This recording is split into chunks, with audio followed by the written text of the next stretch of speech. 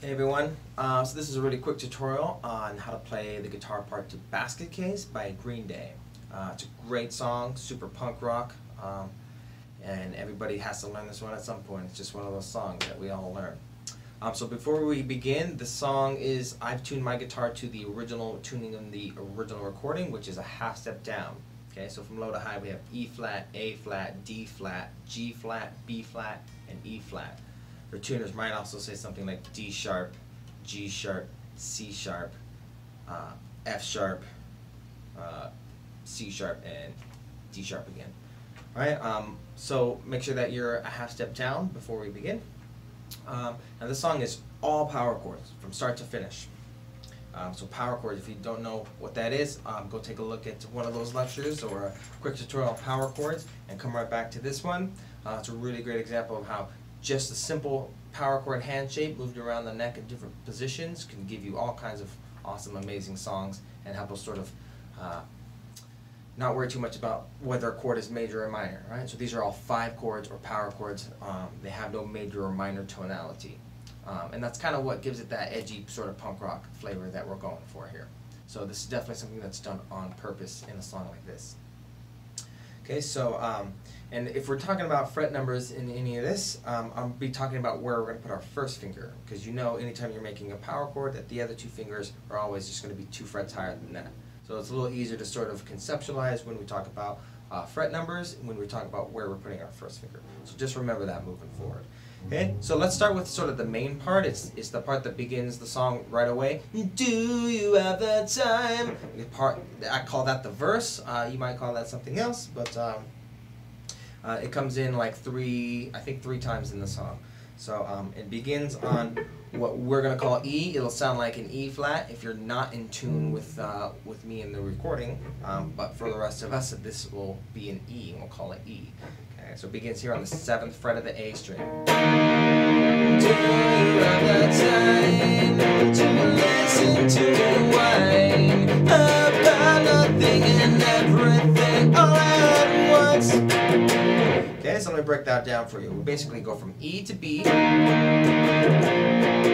Okay, we don't change frets there, we just change strings. From a power chord built on the 7th fret of the A string, 7, 9, 9, starting on A. And then we just change strings, we just jump down a string. So we get 7, 9, 9 starting on the E string. That's a B. So E to B. And then we kind of do that same pattern but on the 4th fret. Start on A, 4th fret of the A, 4, 6, 6, and then jump down, 4, 6, 6. Right? So that's C sharp and G sharp. Okay, so it begins E, B, C sharp, G sharp, and then you slide up only 1 fret. You go A, and then back to E, same as the first note of the song, to B. Okay, and that's the verse. You just do that a couple times, I'll give you the verse. E, B, C sharp, G sharp, A, E, B.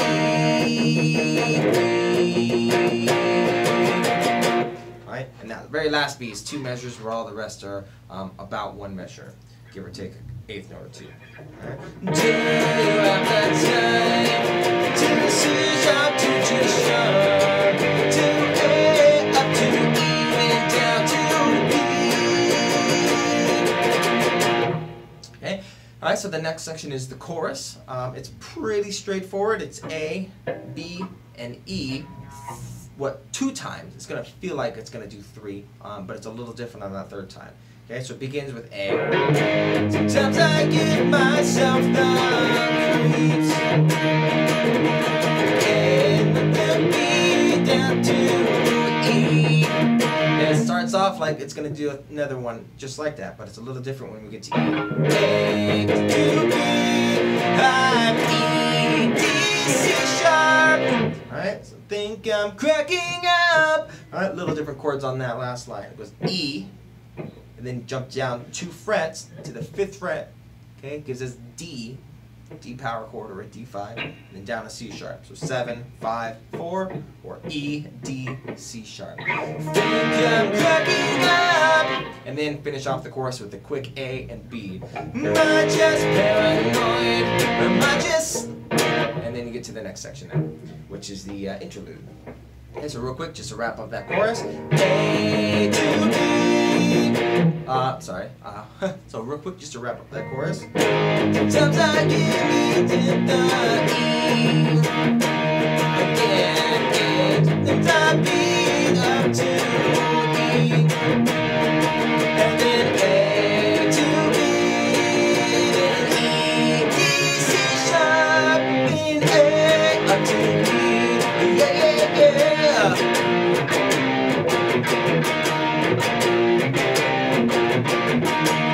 Okay, that's the interlude there. E, B, B, C sharp, B, B, E, B, B, C sharp, B, B. Kind of an interesting rhythm there. I wouldn't worry too much about counting it out, and just get a feel for it. It's pretty straightforward. A lot of if you're doing a back and forth, up and down strum, a lot of those accents are going to be on the up strum.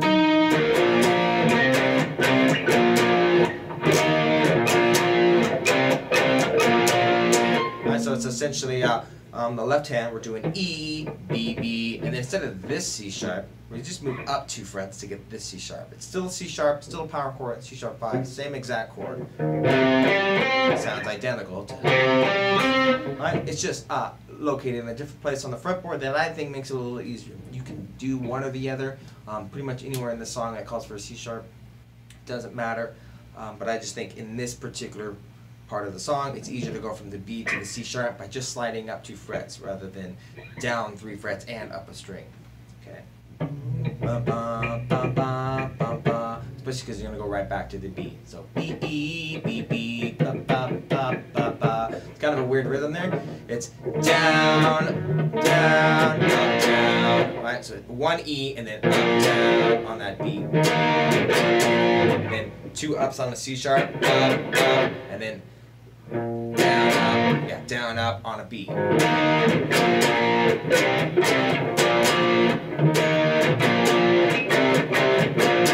No, I was wrong. That last B is up, down. Okay, so down, that's an E, and then switch chords.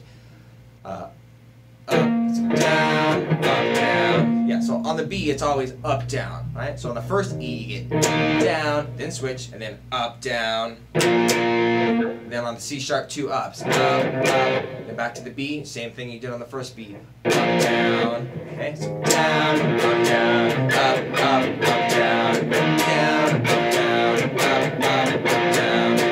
Alright, you can hit that B twice if you want, down, down, as it turns around.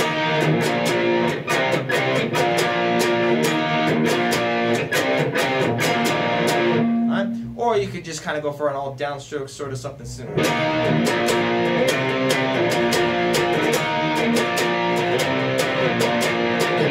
It's punk rock, it doesn't have to be perfect, okay? Don't worry too much about that. It's more about changing to the right chord at the right time. That's much more important there.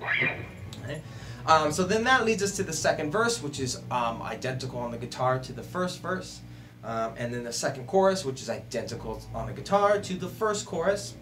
And then we do that same little interlude thing again. Bum, bum, bum, bum, bum, bum, bum. Only this time it repeats an extra time. So you get 4 repeats on the second interlude and only 2 on the first time.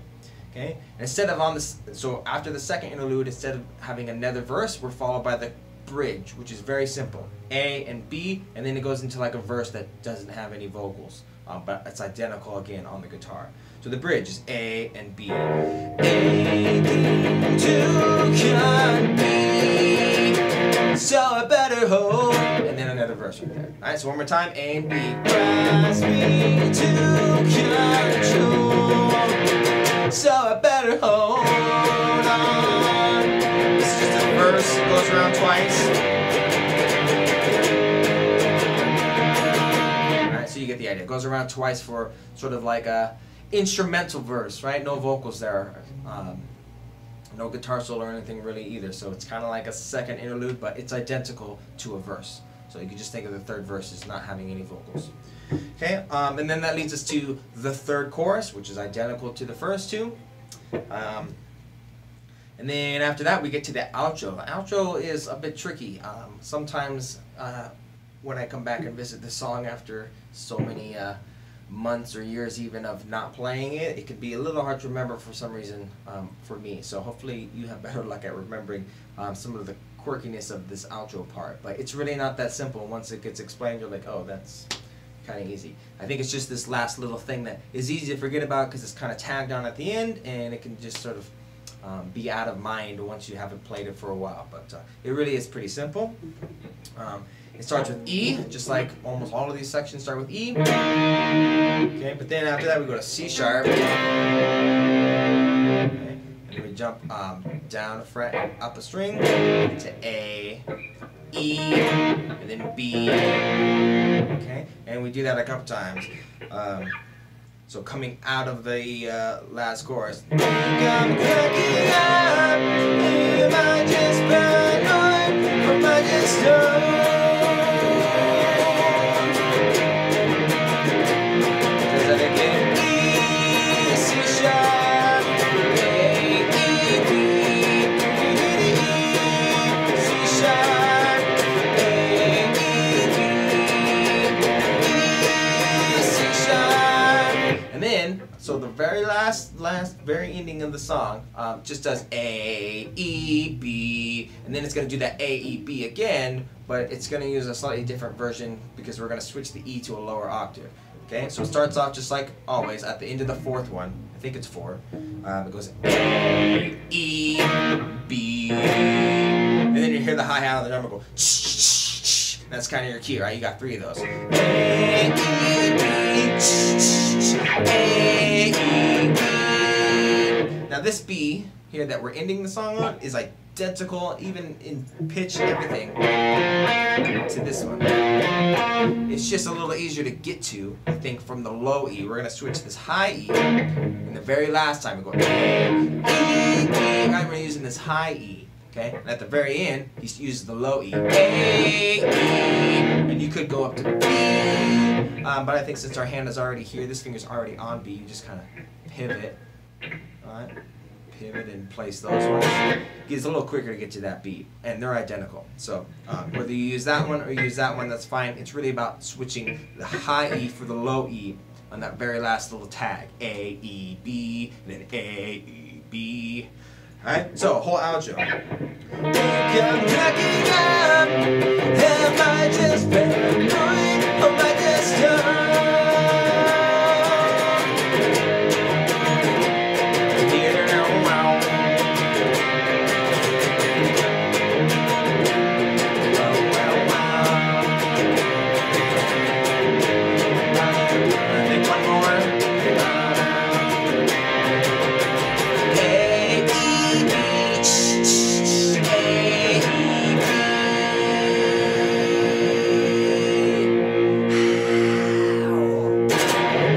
That's it. Okay, so work on that song section by section. Now, there's kind of a lot of parts, but they're all relatively simple as far as the chords themselves. They're all power chords. The rhythms can be a bit tricky sometimes. A lot of times you'll want to do these, if you're doing these fast sort of 8th notes already, if you add in the up strums, you get some of these cool little just for like a quick second or two where you add in some of those 16th notes, right?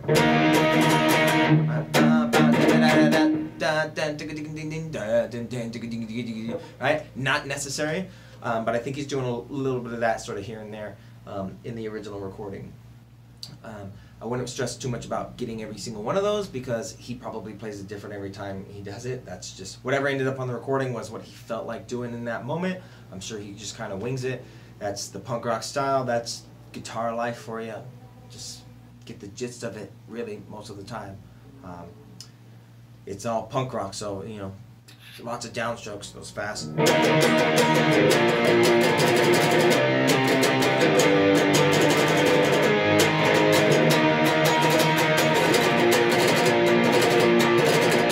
Right, just do what feels natural, right? We're gonna come to the rhythm. Just keep it fast, keep it aggressive. Remember to have fun with it. And once you get the hang of playing each sort of section, I'll work on connecting those together. And then when you think you're ready, meet me in the play-along video where I'll play along with the song at full speed in the correct tuning, and we'll work together to get all the transitions from start to finish, the whole song together. Okay, thanks.